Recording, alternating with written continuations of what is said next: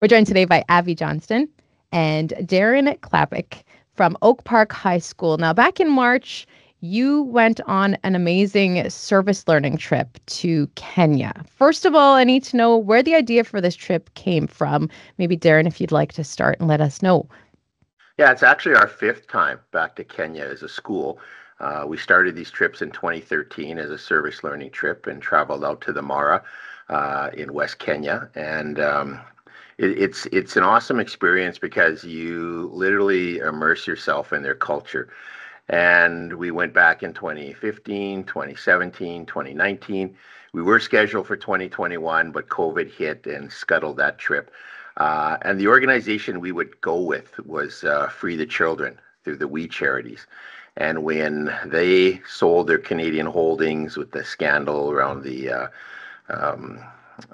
We Day and using the Trudeaus and what have you, they stopped running the trips into Kenya. So we were sad. We thought, oh, it's an end to a great run. But then we were able to find another organization, Camps International, that offered something similar, and we worked with them to build a trip that would give the students like Abby the same kind of experience of immersing yourself in a culture and going and doing good service learning. So we flew out in March to East Savo, near Mombasa on the east side of Kenya, and went into that area and yeah, had a wonderful experience and a life-changing experience.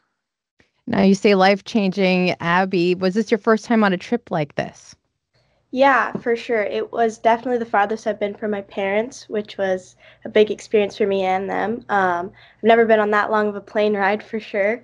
Um, but yeah, I've never experienced anything like it. And like Klapik said, I tell everybody it was truly a life-changing experience. And, it was an amazing opportunity that I was able to go on, as well as the other students that were able to go.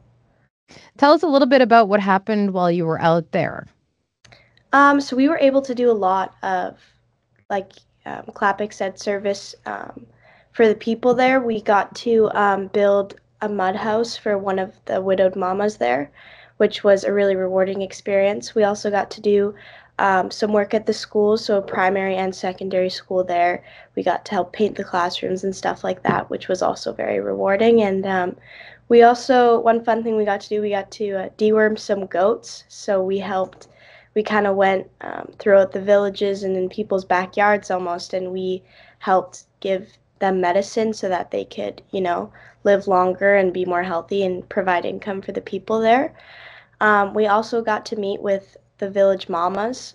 So Mama Mercy was the head mama that we got to meet with, and we got to just experience and their story. And luckily, they shared their story of just the women in the village and how they've overcome so much. And we also got to make some elephant paper poop with them, which was a cool experience. And there was so much that every day was just a life-changing day. And one thing we didn't mention is that these women were all widows, correct? Yes, they were. Mama Mercy spoke to us about how they fought for the rights of women, like these women that we were looking at, basically. How not that long ago, young women there were being forced to marry very young at like 12 and 13, and then they would kind of lose track of these girls. And, I think it was impactful for everyone there, just as students, but for me specifically, just as a young girl, just hearing these stories about how these young females were being, you know, married so young, it was kind of like a reality check to me, because it just put in perspective how many opportunities I'm given just as a young female to have an education and also just the rights that I have here. And it honestly just changed my perspective even coming back. Now, Darren, you've obviously been on a few of these trips. What has been the most memorable thing for you to watch when you see these students get to experience something like this, like Abby going for her first time and seeing all these kids maybe experiencing something like this for the very first time ever? Yeah, I think when kids sign up for it, I think ideally what they're most excited about obviously is the safari. And that's kind of the one touristy thing we do while we're there. And we're not going to go all that way and not go on safari. But once they get there and they start to experience the people, and these are the most incredible people. They live subsistent lifestyles, which basically means they're living to live to tomorrow. They're not saving up for a vacation or university or a new car. They're literally living day to day. And so, watching the students kind of realize that they have an opportunity to do something special in helping these people. And suddenly that's what becomes the main focus. And while the safari is cool, I think if you ask every student what they enjoyed the most, they'll tell you it's one, the children that we get to see and play with at the schools, and then just the people in general, because they are the happiest people and they literally have nothing, but they are so happy and so proud to share with us what they do have. I think that has the biggest impact on the students. Speaking of impact, Abby, I know you mentioned it a little bit, but what was the most memorable or the most impactful moment on this trip for you? Yeah, again, kind of like I said, kind of a mix of, building that house for a widowed mama. That was kind of the whole trip. It was obviously very impactful, but that was kind of the one day where when we came back at lunch, we kind of all looked at each other and we were like, we're changing somebody's life today. And we knew that like what we were doing was really important and it was changing somebody. And, like when I took a step back and I really looked at it, it like it was just so crazy to me that like we had the ability to do this for somebody. And one of the things that us as a group we decided is actually we didn't finish the house in one day, so we had one day to do it, and the next day was for another activity. But we as a group, we all kind of asked the teachers and also the camp organizers. We were like, are we able to go back, like split our time in between this activity and then also keep working on the house? Because we all saw how important it was, and we all wanted to finish this house for this widowed mama and her children, because we knew that she didn't have a place to live and we wanted to get that done for her. And just seeing all of us as a group kind of come together and see how important it was to everybody, it was really impactful to me just to see how much we came together as a group, um, and kind of all saw this bigger thing that we could be a part of. You asked about the impact of what I see in the students. They were crushed after that first day that we had not finished the house, and they were to a person adamant that they wanted to go back and finish that house so that she could move into it.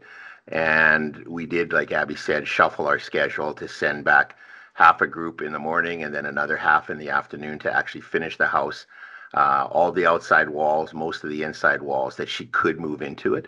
And so just seeing the desire and the fortitude to get that done, that just spoke volumes to the impact of this kind of trip. Abby, you said it was life changing. How has it changed your perspective now, looking forward on life after experiencing something like this? Yeah, coming back, just after being there for, the amount of time we were, um, I just became so much more grateful for the little things that I have here and obviously the opportunities that I'm given, like I said. Even just the luxury of having like cold water or ice here, or having like hot water for a shower. Just little things like that that I think before I took so much for granted. I think us as a group, we all talked about, oh, like we're so lucky to have all the things that, like, you can say it as much as you want, right? But until you truly look at these people who, like Klapik said, are the most like the happiest people I've ever met, and truly like the most genuine people who literally have nothing and they are just so positive.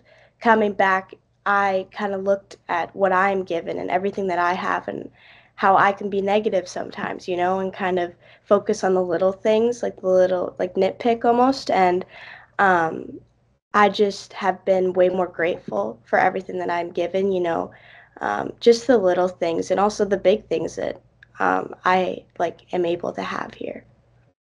Now, Darren, another beautiful part of this project is these kids came back and were like, hey, we got to do more. Tell our listeners what happened from there when they returned back to Winnipeg and back to high school. Yeah, when we were working with the village mamas and we were beading with them and making elephant dung paper, just kind of seeing how they earn an income to be self-sustaining. We were able to sit down, Jeanette Lafreniere, one of my travel partners on the trip. We sat down with Mama Mercy, who was kind of the matriarch of the community. And we just asked her, we said, if you had one wish, what would it be? And she told us that it would be to provide a goat to each of the 43 widows in her community.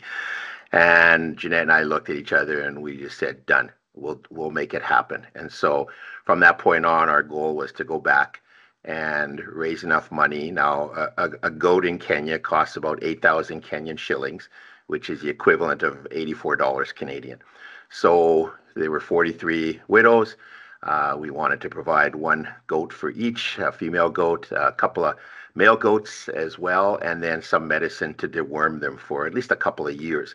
So the goal was to raise roughly over $4,500. And when we got back, we sat with the kids, we brainstormed some ideas, started it off right away with a trivia pizza luncheon on a PD day with the staff who were great at getting involved. We also had the idea, Heather Michael, another one of our travel teachers, came up with the idea of printing these adoption certificates. And so we offered people the opportunity to adopt a goat. They could name it, and they would get a certificate. And we made sure that every certificate had a unique goat on it. And so Heather Googled as many goats as she could find to print on these documents. And then suddenly it just took off. We had sports teams, individuals, students on their own coming in and saying, "Hey, I want to adopt a goat," and it just took off from there. And in about a month and a half, we'd hit our goal, and we're able to send the funds over to Mama Mercy. And then a couple of Saturdays ago, we got the video of the goats being delivered, and it was spectacular to watch. Abby, what was it like to see that you went out to Kenya, you brought Kenya back to the community, and the community gave back once again? It came full circle. What did it feel like to see all that? When the teachers came to us as a group and presented the idea, we were immediately all on board. And, being at a high school, sometimes it's hard for kids to, the kids who weren't on the Kenya trip, we were worried because we were like, maybe they won't understand, buying a goat, but they don't receive the goat, stuff like that. But seeing the give back, just like sports teams come together and even little groups of people, like Clapic said, come together and say, we'll buy one or we want to help. It was just, it was amazing to see, how other people can care so much about something that we do. And, kind of share the bigger picture with the school and just the community so that people can, it was kind of a piece of our trip that we could share with others to kind of be like, we met these amazing people and we want to continue to help them and we want your help as well. And it was amazing to see our school come together as a whole. I love that. I love how the community got involved. Is there anything else now moving forward that you plan to do for this village? Yeah, we won't lose contact with them. I have so many friends in Kenya now that I stay in touch with on a daily basis. It's the kind of trip where, and I tell the kids this, and I'm still in contact with students from our very first trip in 2013. And I ask them, I say, is there ever a day that goes by that Africa doesn't pop into your head? And they literally say no. They think about it at least once a day, every day, and will for the rest of their life. And so we have some very good friends over there who we've continued to help.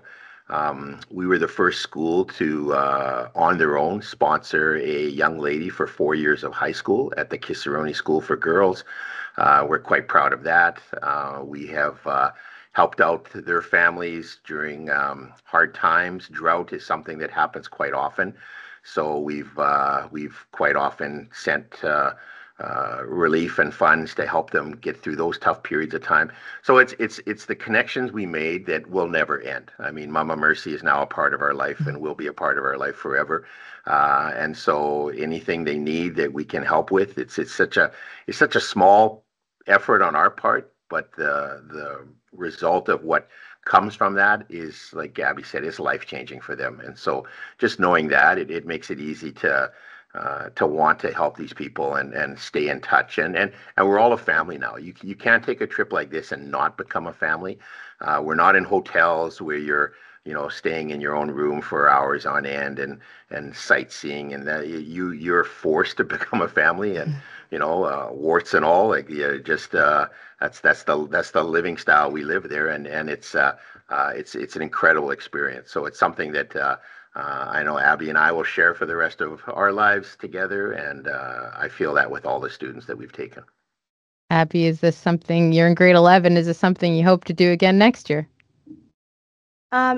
If Kenya was an option next year, I would for sure be first on that list. But I think they're taking a year or two break. But I have a younger brother who's in grade 9, and if the trip is an opportunity in the future, I think my parents have seen, just how changed I have become since coming back from Kenya, that he would for sure be on that list to sign up. But yeah, if it was an option, I would be first on the plane. Thank you so much for making time. I appreciate it. Thank Okay, you. thank you.